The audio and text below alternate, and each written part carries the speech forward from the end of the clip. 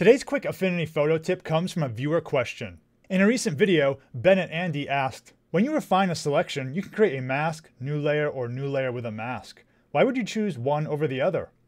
That's a great question because there is one important difference between all these options. First, let's look at what he's actually asking here. I'm in Affinity Photo and I have this image here. I'll use the selection brush to select this person. I'll click over her and you can see it's selecting her. Now I'm going to click this button up here that says Refine. So I'll click that. Now I have a whole video on how to use the Refine tool. So check that out if you want to know the exact details of what all these sliders mean. I'll leave a link to that in the description below. But for today, we're just looking at these output options here. And this is what Andy's question was about. And the difference between these options here comes down to color decontamination.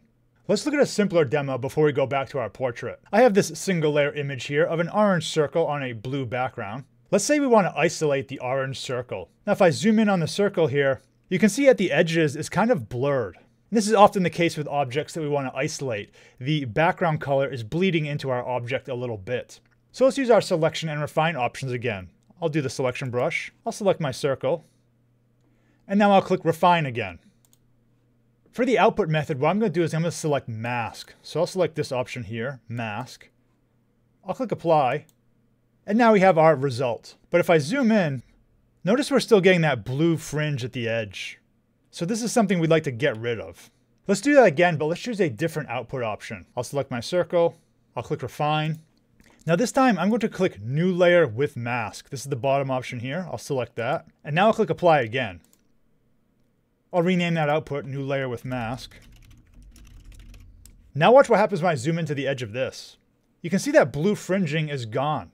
And that's because this operation performed color decontamination. So Affinity Photo looked at the color on the edge and it tried to take it out of that new selection here. Now in fact, if I hide the mask, if I zoom in, you can kind of see how it works. It actually put in extra color here on the edge. So if I turn on the mask, you can see where that edge is. And if I disable the mask, this part on the edge here was added in by Affinity Photo to make the edge more orange. So this is the original edge. And this is the color decontaminated edge with more orange added. So now let's go back to our more realistic example here. So I'll click refine. Now I'll select new layer with mask. And I'll click apply. And in this case you can see it did a good job of getting rid of the red fringes. So if you look at her shirt down here, it's mostly white. There was lots of red bleeding into it before. Same thing with the side of her face. Now the inner parts of the hair still need some work, but that's a topic for another video.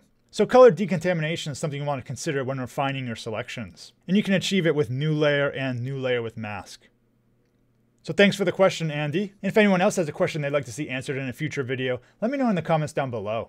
Thanks for watching and see you in the next video.